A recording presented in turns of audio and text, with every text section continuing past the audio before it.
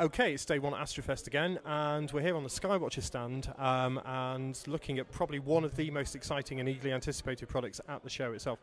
This is the EQ8. Now, if you know the EQ6 mount from Skywatcher, it's one of the most popular and successful mounts in the world. It's used by thousands of astronomers all over the world.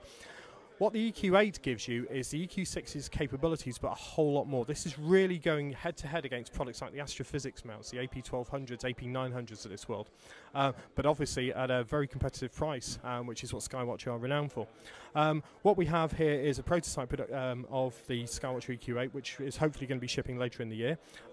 The same handbox that everybody is familiar with from the original Skywatcher series, ranging from the EQ3 upwards, EQ5, HEQ5, EQ6, etc. So very intuitive, very simple to use. From talking to people like Chris Shilto, who does EQ mod software, it looks like the EQ mod is going to be completely compatible with the EQ8, so this will give it incredible pointing accuracy. Quite a remarkable low capacity. This is a mount that I'm hoping to put products like a C11 on and a TMB telescope and two other telescopes at the same time. So we're looking at massive low capacity capability on the product itself, and hopefully we'll see a lot more of this in Astronomy Now in the near future.